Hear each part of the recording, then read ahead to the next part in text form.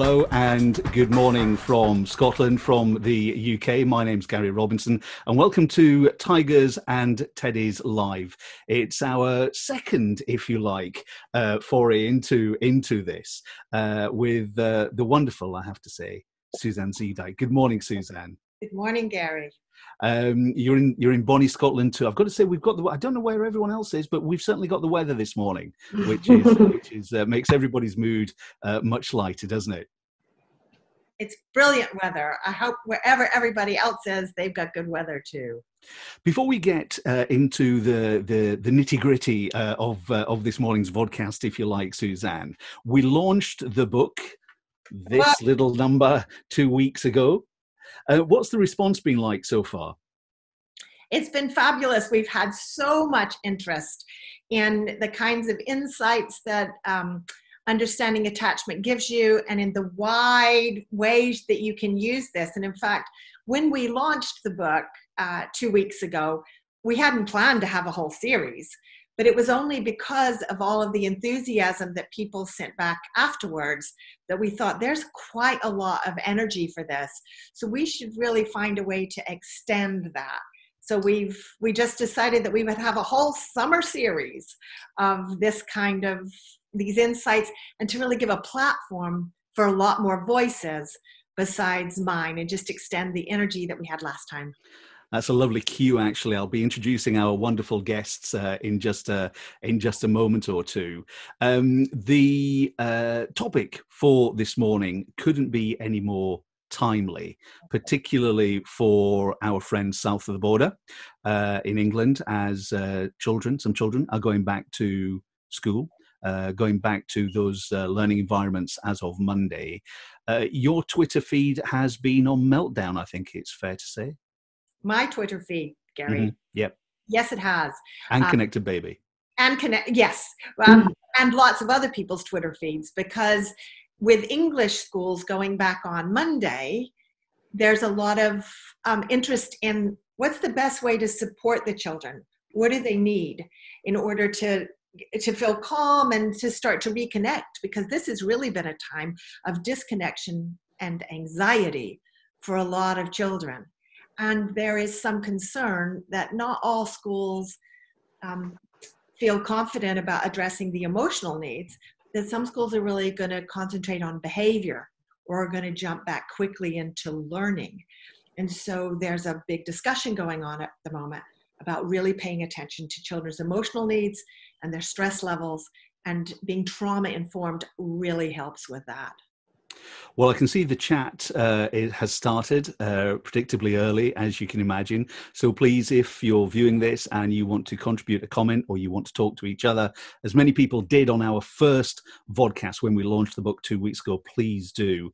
Lots of people from all over the UK. We've got Livingston, we've got Northern Ireland, we've got Aberdeen, all saying good morning to us. So keep them coming and keep those comments coming as well. It would be good to hear from you throughout the morning. And good morning to Jacqueline from Glasgow, the borders. Gosh, they're all there this morning. Right, okay, so let's move on to our guests. And first of all, could I say hello and good morning to Eileen Brennan. Good morning, Eileen. Good morning, Gary. You look very festive there. I'm loving the balloons, and I've got Teddy envy, by the way. I've got Teddy because there's more. I bet there is, but I brought my Dermot 2 weeks ago, so he's back. So I've got Teddy envy. It's looking good. You're the head teacher of Our Lady of Lourdes Roman Catholic primary school. So good morning and welcome, Eileen. And we'll be chatting to you fairly shortly. The lovely Angela Gardner is with us. Good morning to you, Angela. Good morning, Gary. Good morning. And Angela is the head of St. John the Baptist Roman Catholic Primary School. And I'm loving your Teddy. What's the name of your Teddy in the background there? So this one here as a memory bear. As a memory bear that was made for my children, but from my dad. And the other one is just one that I've had for a long time. One of my friends at uni gave it to me. Oh, it's lovely. It's lovely. Well, welcome to the show. It's good to see you. And finally, Frances Burns is from St. Joseph's Roman Catholic Primary School, Whitburn, the head there. Frances, good morning to you. Good morning, Gary. So good to see you. I can see you've got your teddy there. Yes, Any story? This book. This actually belongs to my granddaughter. It's Ava Bear, and she has it when she stays here. So we're missing Ava at the moment, so this is her little bear. Wonderful. Well, it's so good to have you ladies on. Suzanne, if I can come back to you for a second, how do you know our guests? Because they feature in the book, and I'm going to read a little bit in just a moment. But did the ladies feature in the first edition, or did you put them in the second?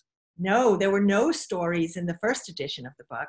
Okay. With the second edition of the book, that I thought there are a lot of stories I would like to share of how people have put this information into action, and the story of what I call my teddy bear schools is absolutely one of those I wanted to tell.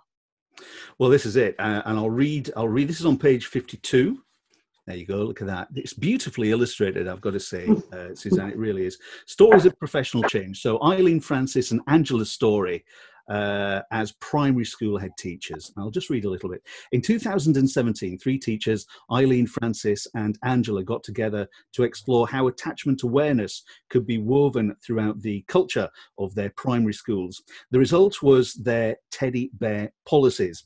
It took a little bit of courage to publicly proclaim that title, given the contrast between its casual tone and the formal language in which educational policies are usually written. However, within 2 years, their approach was being praised in national publications. So let's go on to that. And Eileen, how did your teddy bear policy come about? So it all came about from our work with Suzanne. When the Scottish Government allocated the PEF money, we were thinking about, our schools were all quite similar, and we were finding similar experiences with the children we were working with. And we've probably all been round the block quite a few times in terms of dealing with behaviour. And so we're looking for a different approach. And when we met with Suzanne, and she's got our saber-toothed tigers and teddy bears, through our conversation, we decided that teddy bear policies would be the way we wanted to go, thinking about the children's inner teddy bear and thinking about how to look after that, to care for that, and to make it feel secure. So it kind of came from that, thinking about behaviour. And Suzanne, when you were working on this, did you choose the language? You know, teddy bear policies. Was that your language? Was that your initiative, or something that the schools had adopted? No, it absolutely wasn't my language to have teddy bear policies. Although I talk about saber-toothed tigers and teddy bears, it was the staff themselves. It was Frances and Angela and Eileen who wanted to use that language to talk about policies, and the courage that lots of people have behavior policies, but the idea that you would have teddy bear policies is really different. And that's where the courage lay, I think, in their choosing to have that language. So Frances, if I could come to you based on that, what sort of challenges did you find as a head in the early days of implementing the policy, if you like? It was the initial broaching of it. We had a behaviour policy, which and a reward system whereby children were on a chart, and it was changing from that chart. If I walked into the room, I could see immediately who was on a green card, who was on a red or an amber card, and we just felt it was a bit of humiliation because it was the same children in the same place all the time, even though everyone started a clean sheet every day, and we just felt it wasn't working. However, it was a management system that the staff were quite comfortable with. And when we started talking about clearing space and building relationships and giving time to talk and taking time out with the children to find out why are they behaving in this way, what is going on in their lives. They don't choose to come in the morning and be in a bad mood and make everyone suffer. So it was about digging deeper. And the concern was, this is going to take time from the curriculum, it's going to take time from the learning. How do we justify that? And it was getting the staff to buy into, this is a longer term strategy, and it's about giving the children time, space, to listen to them and to build resilience within them so that throughout life they will have this to fall back on. So for me, that was the biggest challenge. And then how are we going to broach this with the parents? What are they going to think? Are they going to think we are mad? Teddy bear policies, what's this all about? Will they engage? However, it did take off really well, and it did show quick results, so that helped to move it forward. Wonderful. Let's come back to that in a moment, Frances, and look at some of those tangible results as we go through. Angela, good morning to you once again. What about the early adoption of your teddy bear policies? How was it? How did it come about, and how did you find it? What were there any challenges? So I think for us it was about this focus away from behaviour. I think in staff rooms across the land, teachers continually talk about behaviour, and it's all that we talk about sometimes.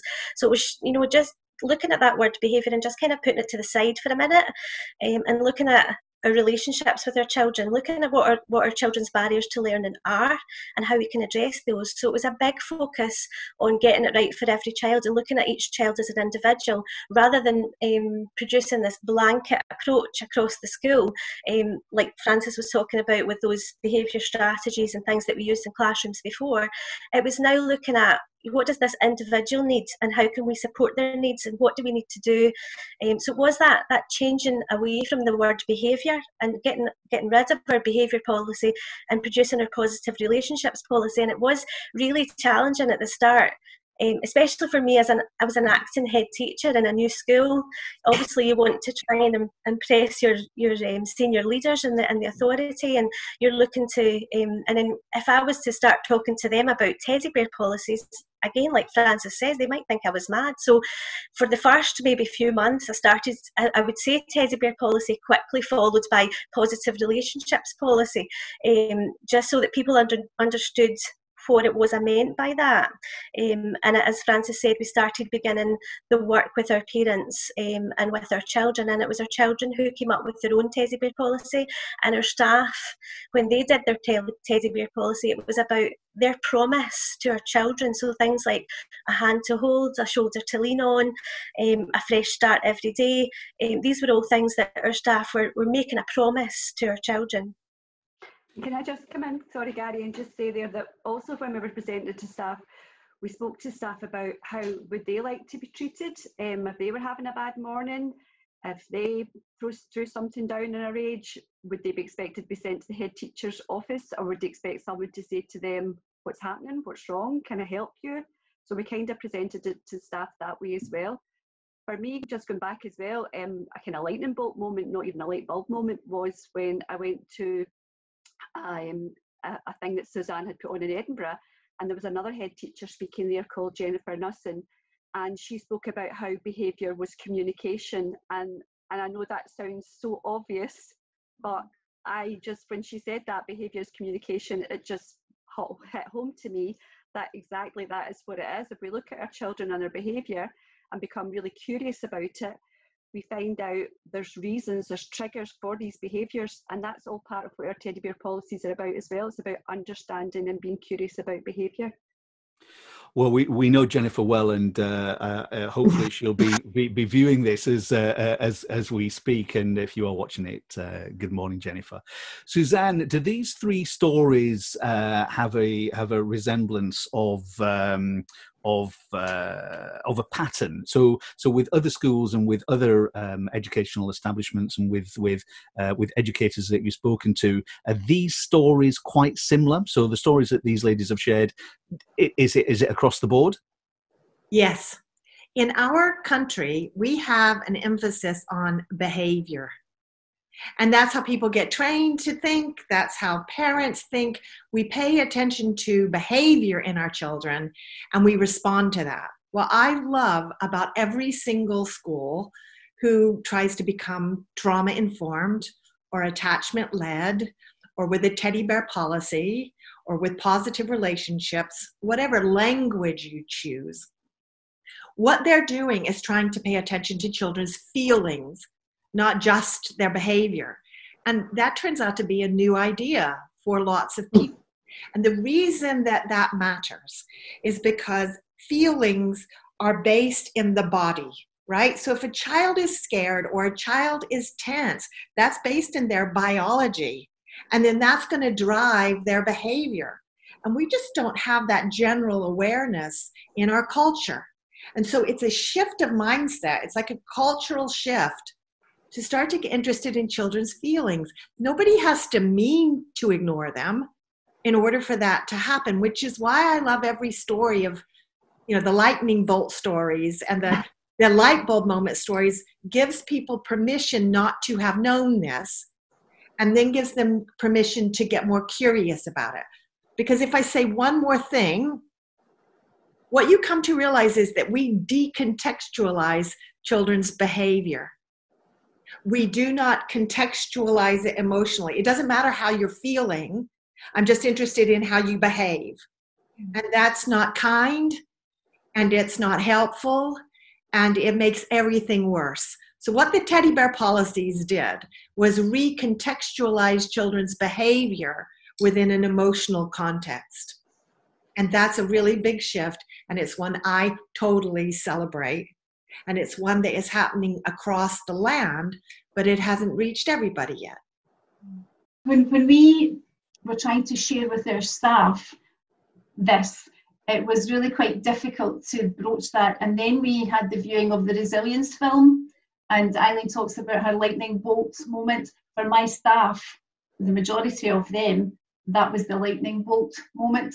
When they looked at the film, the content of the film, and everyone was talking about their ACEs. It happens to everyone. We've all got ACEs. We've all had experiences. So for me, that was a big driver in moving the culture and the change within the school. What is it that you think that people don't get that film helped them to get? Like, what is the gap in our cultural understanding that this is new for people? What do you think that is? Talking about feelings, talking about their own experiences and things that have happened in their lives, and trauma is something that happens to someone else, and it should be dealt with in private. It shouldn't be shared or talked about. But when we had discussions after the viewing of the film, people were opening up about their own lives, and it was very much a voluntary thing, and realising that perhaps their life has gone down a certain course because of things that happened early on. And from that came the desire to change that for our children. Because you maybe had a rough start in life does not determine who you will be. And that was a big change. Aha. I just picked on one comment that I've seen in the chat box. Some people have said, what's the resilience film? I love that question. So Resilience is a film about adverse childhood experiences, shortened to ACEs, which some of you have used this morning, that language, but that might be new to people. It's made by KPJR Films, and it was very popular across Scotland in 2017. We just hit a really big explosion of interest in showing that hour-long film, which is about adverse childhood experiences. And lots of communities wanted to see it, and your guys' community was one of that. You showed it to lots of parents, you showed it to all the staff, and what I think it does is it helps people to better understand how behavior is being driven underneath by biology. It is kind of remarkable how it creates curiosity, that film. That's what you're saying, Frances. Yes, and empathy as well. It created empathy because the staff and the community began to identify children's behaviour, and then looked at the bigger picture, what was going on in the child's life, and they began to understand and unpick why that child was coming in the morning in such a mood, or, you know, you could then understand this behaviour as communication better. Yeah. And I think after that, it was really once they understood how the children were feeling, then they would say it would deter them, I think, from the punishments that were maybe inflicted upon them before, because they could empathise with how the children were feeling, and that way, that's how we kind of got away from all the sanctions around behaviour, and that was a real shift in the culture of the school. And the language as well that we were using was changing as well. We were talking about distressed child rather than badly behaved. So a big shift in the language. I think the minute you use the word distressed, referring to a child and their behaviour, it immediately changes the way you feel and the way you want to approach that behaviour. Thank you for that. Suzanne, I want to come back to the word behaviour, because not just with this series, and we've done numerous podcasts, audio podcasts with educational leaders across the board.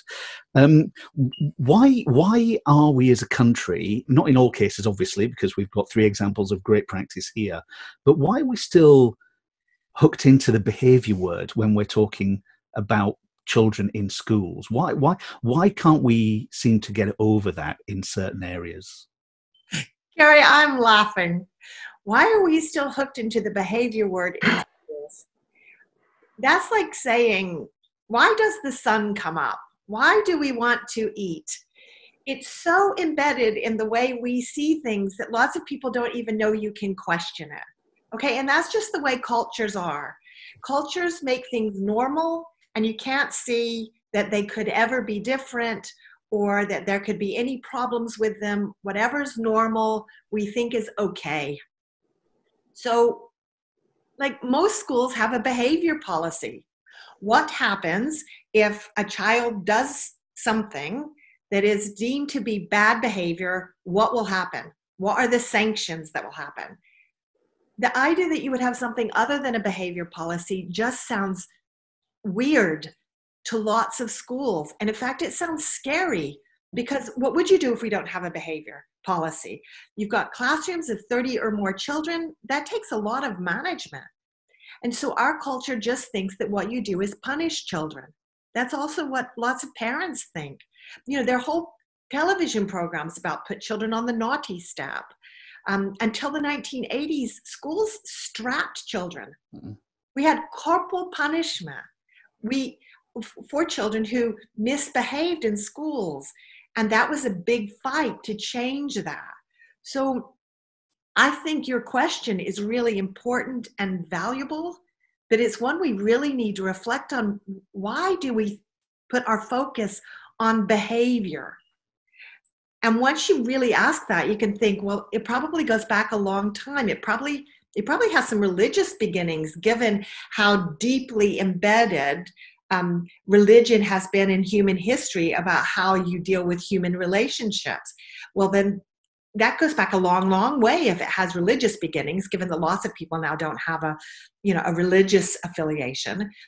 So treating that as a really serious question about what is our focus on behavior, and also why have we so often beat children in the past? We do less of that now.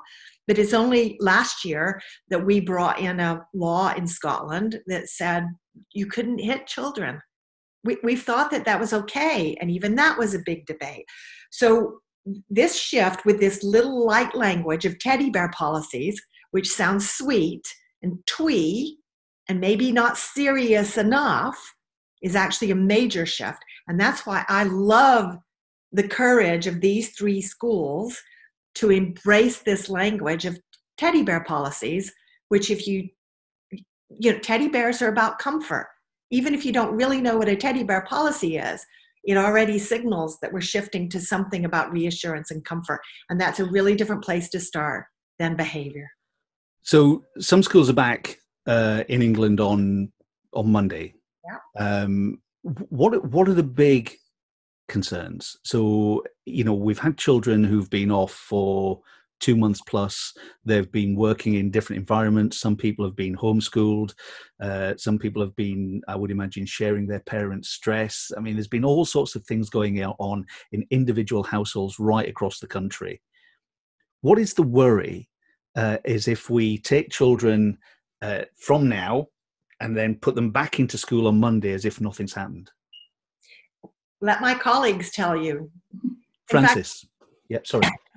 The worry is that we try to catch up with lost learning before reconnecting, re-establishing relationships, allowing the children the space and the time to talk about their experience, what's been good, what's not been good, giving them someone that will listen and not judge, and just allowing them to feel comfortable, because the children will have had a lot of anxiety.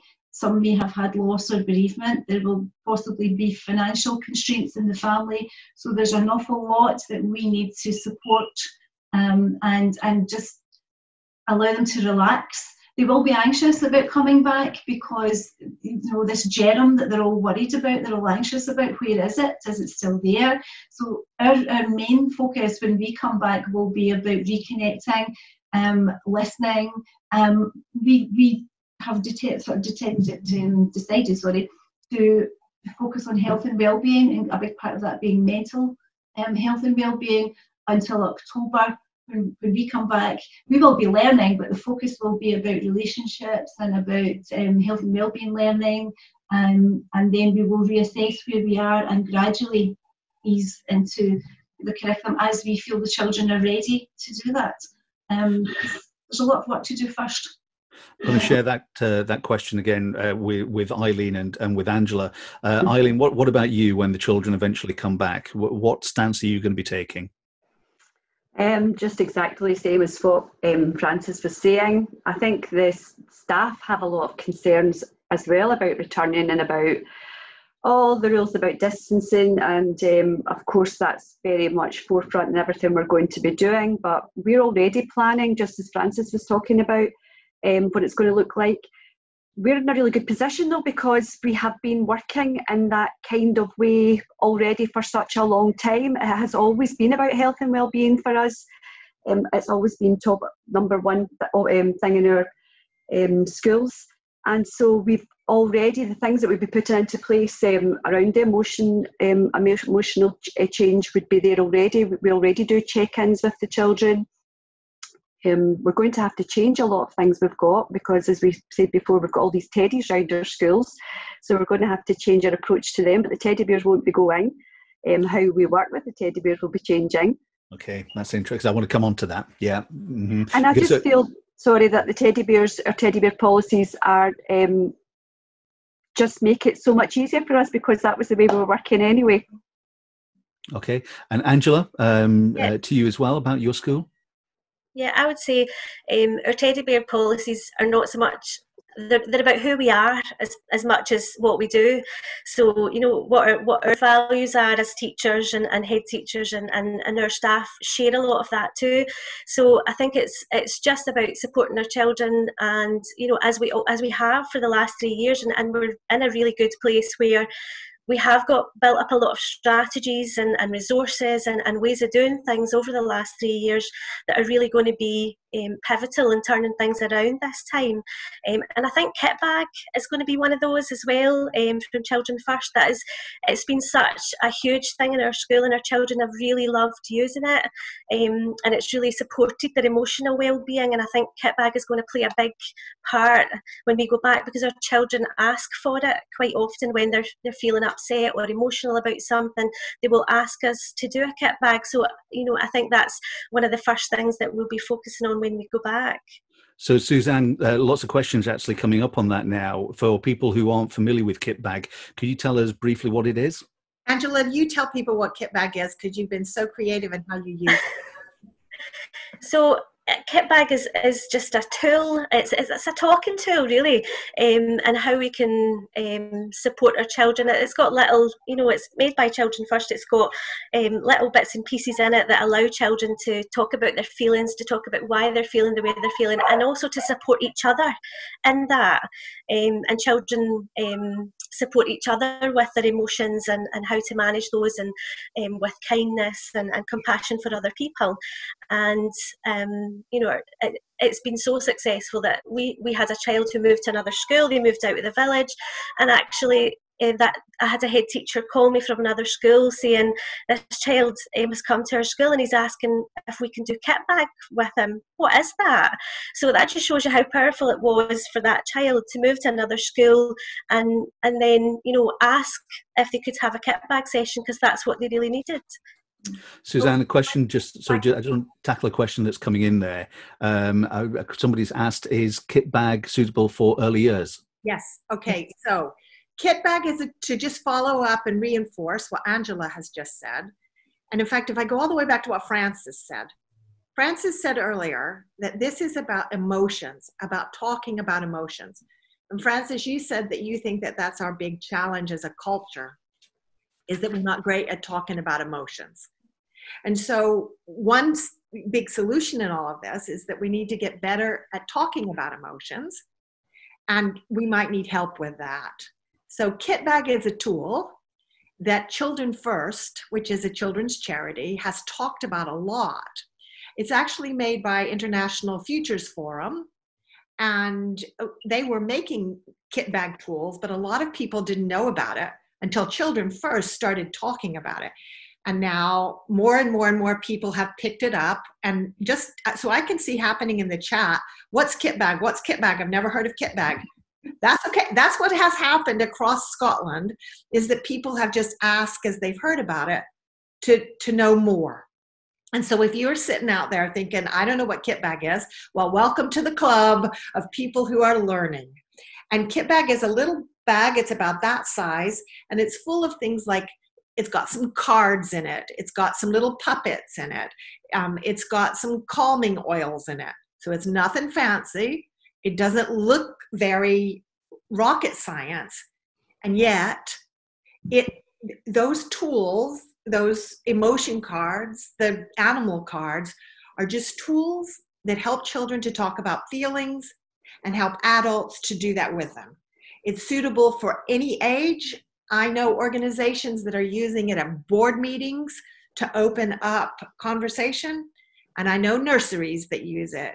So you can use it in all sorts of different ways. It's really flexible, and that's one of its, I suppose that's one of its strengths.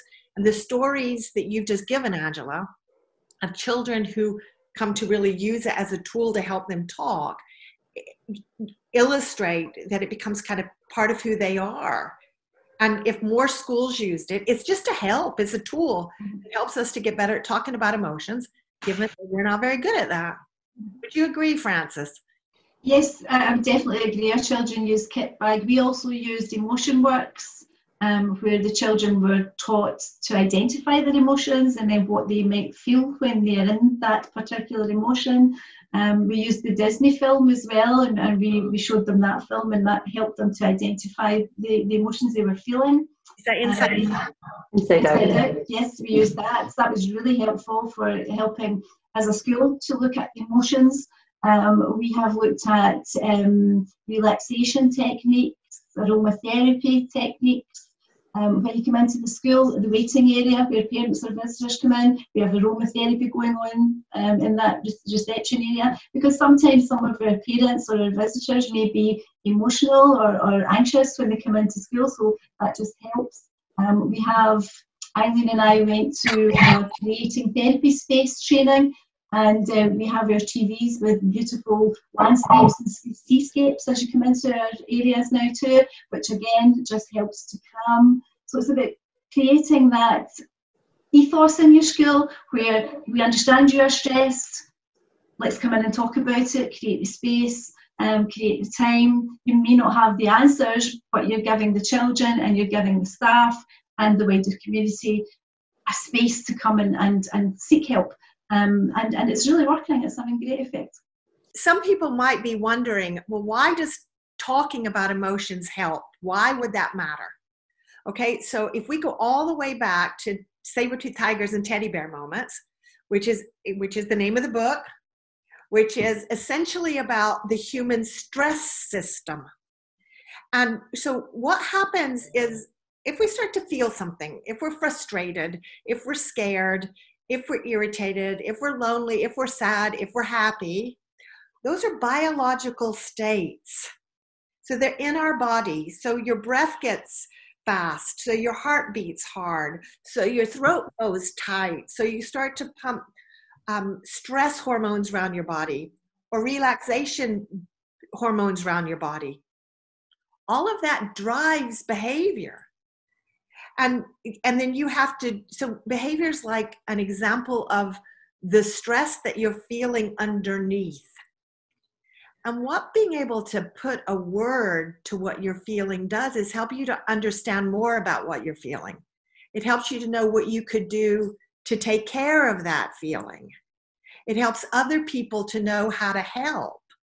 And if we come from a culture that isn't always good at naming feelings and being able to identify them in the body, we make it harder to take care of ourselves. So once you've got a word that says, I'm feeling frustrated, I'm feeling lonely, I'm feeling hungry, it takes the feeling out of your body and it puts it externally. Just having a word means you're not drowning in that feeling. It lets it be a bit external to your body, and it lets other people share, and it lets other people help. So it becomes really interesting that a simple way to make a big difference to behavior is to help people to have words that describe what they're feeling so that they too know what they're feeling. It's simple, but it's a really profound shift, or you guys wouldn't be telling stories about this. Do you think I've described that right, Angela, Frances, Eileen? Yeah. Yep. Say more why. It helps then when the children can identify the emotion, the next step is to ask them, what do you think would help you just now? So you're building in the beginnings of self-regulation. They have identified how they feel. They have identified why they feel that way. And then they are being encouraged to find their own solution, which is what we're trying to do in building resilience, so that as they move through life, that's the way they will address difficult situations, rather than historically, throwing a tantrum or running away. So we're trying to build the self-regulation. And as you've gone through this journey with the children, they begin to come to a meeting with you when they've had a difficult day, or they come in to talk to you, and they'll say, right, I'm feeling because I need 10 minutes to talk to you. And this is great, because this is what we would be historically dealing with. But they're actually coming in and leading that conversation, where Eileen and Angela and I would be the person to say, okay, how are you feeling? So we can see this coming through. And then often when they've had their 10 minutes in the nurture room, they'll come back and say, I'm okay now, I don't need to talk to you, I'm fine, I can go back to the classroom. And when they walk out, you go, yes! Because they're self-regulating and they don't need someone external to do it for them. So that's a big success for us. I was just going to say it also helps with co-regulation, because there are a lot of children who can't self-regulate, and if you're able to understand how they're feeling, and if they can name a feeling, then it can help you to co-regulate with them.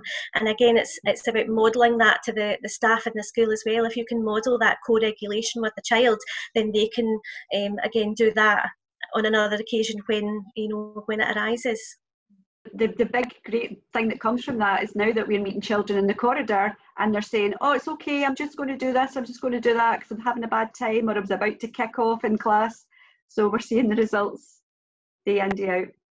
I think this is amazing. We have people in education who traditionally, we have 3 people here and all their staff. Traditionally, schools talk about behavior. They talk about sanctions, they talk about punishment, they behavior policies. And what is happening in these 3 schools is that they are now able to use the language of co-regulation, of regulation, of the emotional regulatory system. That's a different shift. That's different language. That has traditionally been the domain of maybe yoga therapists and infant scientists, and it hasn't been the language of schools. And so when schools can use that with confidence, like you guys do, and can talk about it to other people, it lets that language travel. It means that there's a different way to understand human behavior than we have traditionally had. And it's a more helpful language. It's kinder. It makes a difference across the whole of life, because children's stress systems are actively developing in school. The way they get treated in school will have a biological consequence that will matter for their adulthood.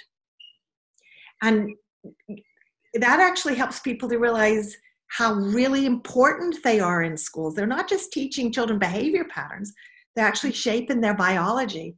It means teachers are hugely important people in children's worlds, but not just because they're doing academic learning, because they're actually changing the way their body develops. And it does that through kindness and relationships and paying attention to emotions, or else it does that through exclusion, rejection, anger. It will do it either way. We just don't always realize it. So this helps us to be much more conscious of the way that relationships are impacting on children's development. And it's why I just keep coming back. I'm so enthused by everybody who wants to talk about this. And I'm really grateful to the three of you who've been able to use language like teddy bear policies that make it sound light to do something that's really quite profound. Suzanne, I'd like to touch on the practical issues of next week for the schools that are going back, and the issue around social distancing. And I'm sure there'll be some parents, some guardians who are anxious about how that's going to manifest itself in schools. Some schools are talking about getting rid of their teddies, no Play-Doh, because we don't want any contamination of the things that children use on a daily basis. And even when children get back in the playground, are they going to be able to hug each other? What's your view on this? I mean, it could be, we could do a full 3 or 4 hours on this, I'm sure, but what's your view, and what do you think would be some sage advice for next week? Well, I'm going to let my colleagues speak mostly, but if I can frame it, we are in new times and we don't know exactly what they look like, but we can absolutely focus on connecting in these new times instead of focusing on distancing in these new times. So there's something about the language that has lots of adults anxious about how to keep children apart. And that language of social or physical distancing is then what we look for. I think we've got the wrong language. I think we should say, okay, in this new time of physical distancing, how do we promote connection? And that shift of language and shift of mindset has us looking and thinking in different ways. And I know that all three of my colleagues here are doing exactly that kind of thinking. Do you want to tell folks how you're doing that, guys? So if I can go to Angela first on that. Well, I think the good thing is, I don't know about the English guidance, but the good thing about the Scottish guidance for returning to school is that we should be looking at children's physical and emotional well-being. So I'm really glad that word emotional was in the guidance. And I think we just need to get really creative about how we do that. And I don't think we will know entirely how to do that until our children are in front of us and we can see what they need. So I think it's, obviously there's a lot of recovery planning going on. A big thing for us is play. That's been a huge thing in our school over the last couple of years, and it's looking at how we still continue with allowing children to play and giving them free play time, and how we still include that in the school day, and how we really promote and value children's play, and how we can develop that into our recovery curriculum. Eileen, what about you? So just what you were saying, Suzanne, the big thing for me is about the connection. We've been trying to connect with our children and families all through this. So we feel we're in an okay place for the children come back, that there's not a big kind of gap or a big space between us when they return. So we'll be looking at ways to help the children to connect with each other in a safe way. And there's lots of ways of doing that. And we can use our teddies to help them do that. Our teddies will not be able to touch our teddies, so we can say, what can we do to our teddies to show them that something's good, or we miss you, or whatever. So we're using the teddies a lot. And I think it's all about helping the children feel like they belong again back in the place and they feel safe in school. And if it means, we've been working in the hub, Frances and myself, so we've got a bit of experience of what it's like to be in school with the social distancing. And the children, they've all got their own wee pack of things that they use. They've all got their wee spaces that they go to. And I think if we recreate that and make the children feel space, so they've got their own safe space in the classroom. We've all got safe spaces the children can all use in the classrooms just now, but we'll need to take that away. But if they've got their own wee kind of, let's call it a bubble or a pod, their own little area they can go, they've got their own little box of things that they can use, and that belongs to them. They've got their way of connecting with us and connecting with one another, if it's through like a sign language, or if it's through pictures, or if it's thumbs up or whatever. I think it's a great chance to be really creative and just find lots of different ways to do lots of different things, including our curriculum. And Frances, that question to you, if you don't mind. Again, Eileen said we were working in the hub, and that was the key workers children from a huge area within West Lothian, and they all came together, didn't know each other, coming to a strange school, working with a whole lot of different volunteers. But 10 weeks into this, they have formed a community. They've got great relationships. They've got great friendships, which they will continue, hopefully, when they go back to their own school. So we've been in the fortunate position that we've had a run through this, and a lot of what we've learned there we will be able to take to our own schools. But there are things like the connections have been continuing through our making videos. Our teachers have been reading stories and posting it on the school blog. We've been sending messages, and we had a lovely moment last week where our parents made a little video of our children holding up little signs with messages on them and sent them into the school. So the connection is still there, and as we said earlier, we've got so much going on in the school that's just who we are. It's a case of picking that back up, looking at the health and safety aspects of it, because there are some that we will have to consider, and sharing that with the children so they're not coming back to a sterile, sanitised place. But there are reasons why we need to do things this way, and if they're part of the development of that and they understand why, we will just have to evolve as we go. But I think we've got a rich source of resources, and we've got staff who have worked tremendously well to maintain these connections throughout this course. That it will take time, but I think we're on a good footing. I want to. We've talked about children going back to school and eventually going back to school north of the border. What has been the positives that have come out of the situation that we've been in for the past couple of months for families and children and parents in terms of connection? So yes, they've not been at school, but what are the positives out of this been, do you think? Do you know, I think that's a really interesting question. So I'm going to move us into a slightly edgy area, as I am wont to do. Our professional language says children are missing out on school. Children are missing out on language. All the vulnerable children need to be in school. We need to be anxious about all the vulnerable families. Okay, I don't mean that we don't need to think about them, but there's a lot of evidence coming out that a number of families have thrived under lockdown. I've seen any number of parents who've said, my child is more relaxed now that they don't have to deal with the stresses of school, that they don't have to do so many changes during the day, that they're not dealing with the loudness of the dinner hall or of the anxiety of getting to school. And the reason I'm stressing that is because it helps us to think about what is stressful for children and for families. And to think about school as stressful environments is really helpful and is really legitimate, but isn't always the language that we use. So one of the good things that's come out of this is that it can actually help us to think more about what our children's experiences and what our parents' experiences. And that reminds us that there's a whole variety of experiences that have been happening. So there will be some families for whom this has been horrendous. There's domestic abuse going on, sometimes next door.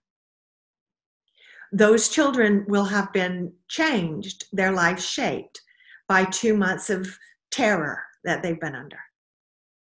If we're not interested in their behavior and the emotions, in other words, that their behavior tells us something about the emotions underneath, then we miss opportunities to help those children.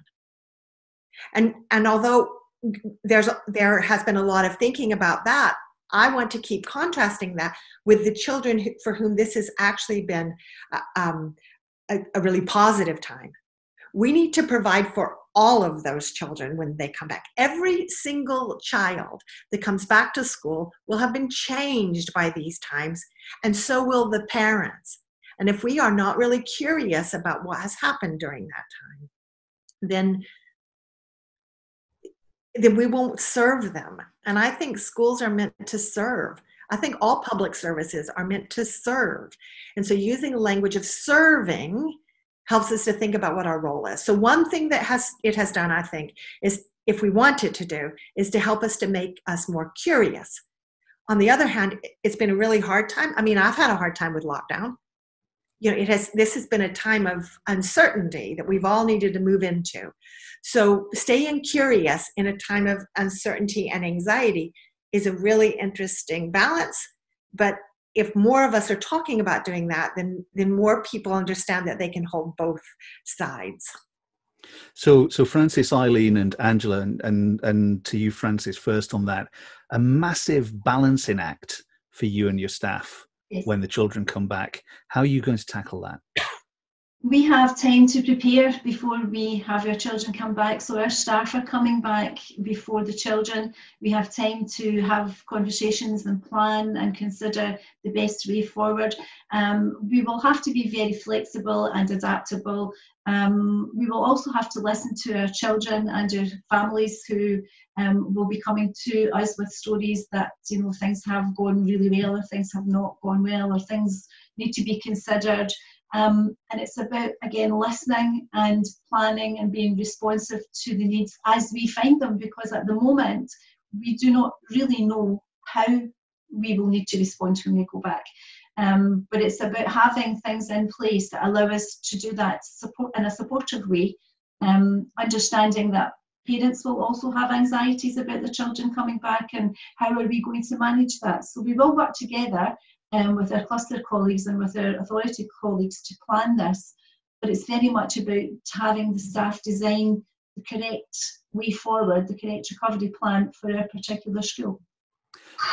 Eileen, what concerns do you have for your colleagues down south who may not have had the luxury of that time to prepare for next week? Oh, that's a hard question, Gary.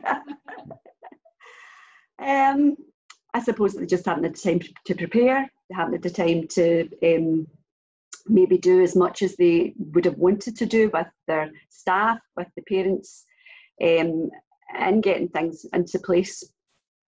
Yeah, it is a tough question. And actually, if I can, before I go to Angela, Suzanne? Gary, if I come in there, what happens when you help adults to regulate? When adults feel calm, when adults don't feel stressed, when adults feel confident about what they're doing, then they naturally help to co-regulate children. And so one of the risks on Monday is that if staff are feeling anxious, then the children will pick up on that. So for any English colleagues who are watching this, the calmer you can be on Monday, the more you will help your children. Even if the culture around you hasn't always helped you to be calm, the more you can do that for yourself, the more you help the children around you too. That's great.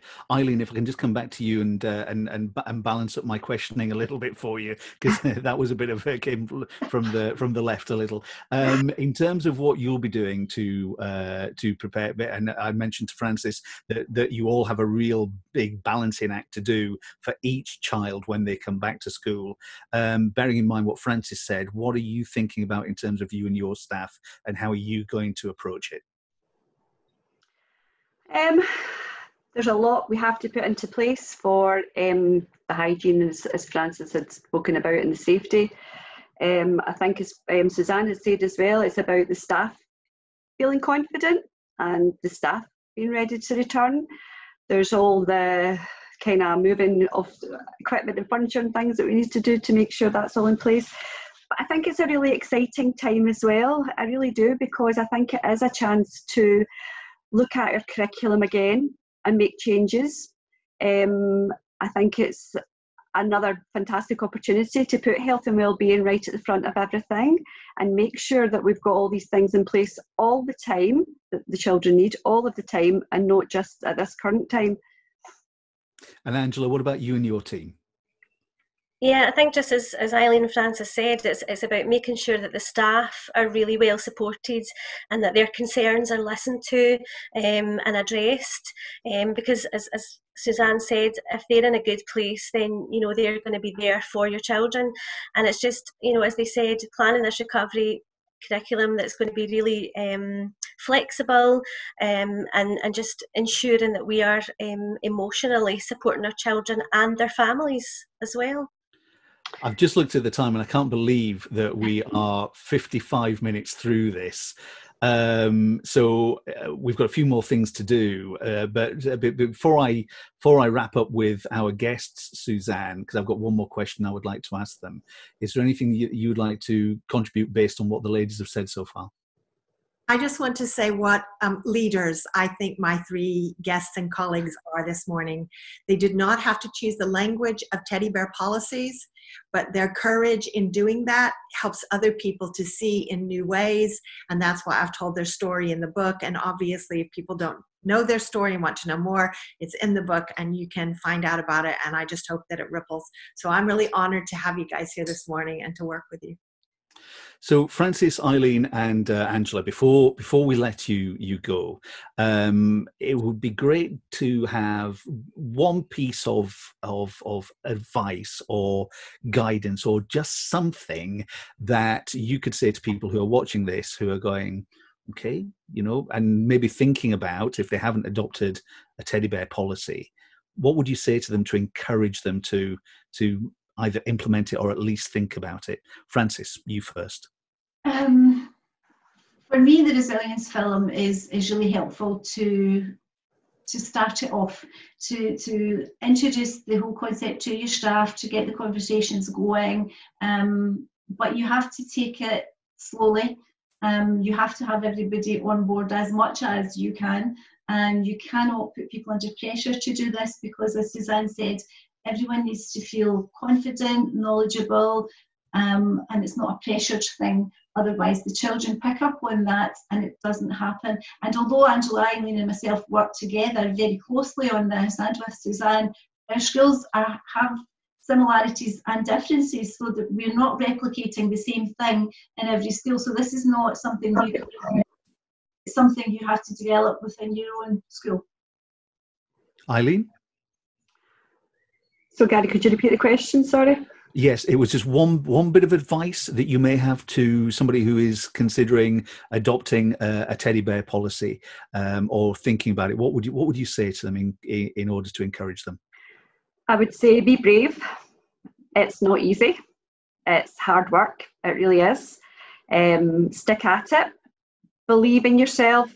Believe this is the right thing for your children and for your school, because it totally is. Wonderful. And Angela, you. Yeah, I would just say, like Eileen said, just have the courage to do what you know is right and follow through on that. And also, just with this shift away from behaviour, and this big focus on behaviour and more into feelings, don't think that behaviour is actually going to go downhill in the school, because it actually makes it much better. It really does make it better. Wonderful. Don't leave us just yet, ladies. Suzanne, another superb 60 minutes, even with my little broadband dropout. I apologise again. We have some thanks to do, Suzanne. And I know that you and your team have worked incredibly hard to pull this together. But first of all, thank you to our guests, to Frances, to Eileen and to Angela. And more power to your elbow, as they say, and I hope to hear more as we go on. Barry, can I come in? Yes, of course. Stress for people who think that Angela and Eileen and Frances look confident and this was easy for them, I want to stress, and I hope it's okay to say, guys, they were all nervous about coming. Okay, they were nervous about talking to people that they don't even have in the room. So I'm just trying to highlight that bravery sometimes looks like ease. So that helps other people to be brave too, if you know that it took courage for them to be here this morning. Can I just show my t-shirt as well? Hey. That's fantastic. We've also got to say a big thank you to West Lothian Council, because all your 3 schools are based in West Lothian. So thank you very much to West Lothian Council for your cooperation. 750 books gone so far, Suzanne, and we have more, and they are available, and you can buy them online. So what have we've got them? We can buy them they're on Amazon. Just remind us, Suzanne. Well, you can get them in print, in audio, online, and in ebook. And so the print copies you get from us, you can find all that out on the website. And in fact, all of that is on the website, but we just wanted to make lots of different ways for people to access this information. And your producer is sending me text messages now in big bold shouty letters saying, tell people there will be links on the website available, so you will be able to hopefully see this, and a lot of the chat that we've been getting we will be responding to as the week goes on as well, so we will capture everything, because there have been lots and lots of questions. Our next, sorry, yep. You're about to say the same thing as me, I think. That taps into the whole of the series. Is that what you're about to say? Yeah, I'll go with that. You go on with what you were saying. No, it does tap into the whole of the series, and actually in our next vodcast in 2 weeks, so make sure you get signed up when the link comes out.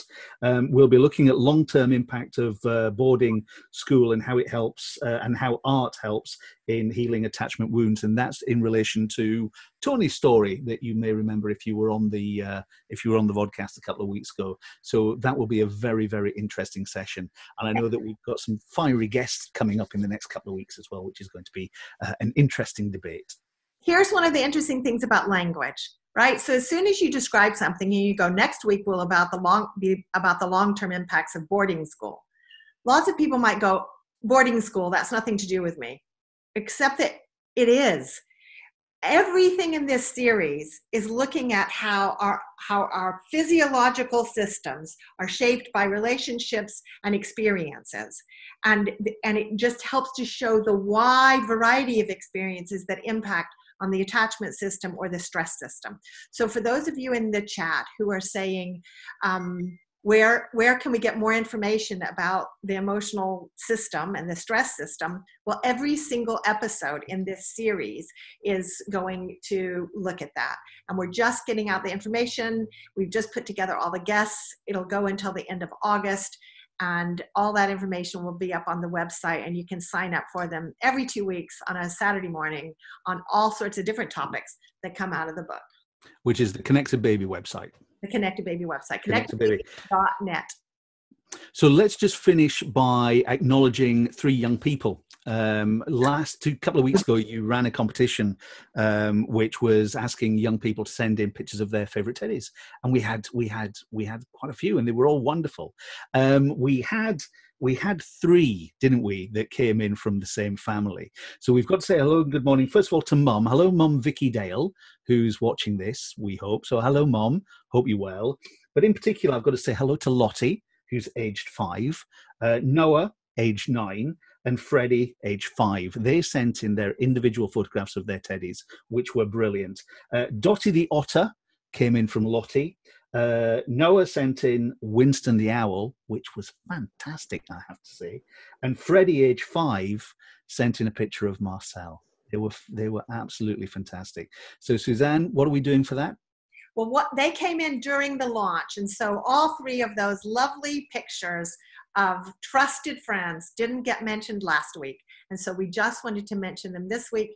And with all the other children who were courageous enough to draw me a picture of their favorite friends, I send them all books with inscriptions, and I'm going to do that for these 3 lovely, brave young people. You'll get a book too, but we just wanted to be sure to say your names as part of Tigers and Teddies Live. Wonderful. Absolutely wonderful. Frances, Eileen, and Angela, thank you very much indeed for your time this morning. Suzanne Zeedyk, as always, it's a pleasure, and I look forward to speaking to you in 2 weeks' time, Saturday morning, 10:30, with another different bow tie incident. Until then, take care. Thank you for joining us. Bye-bye. Thanks, everyone. Bye-bye. Bye. Bye.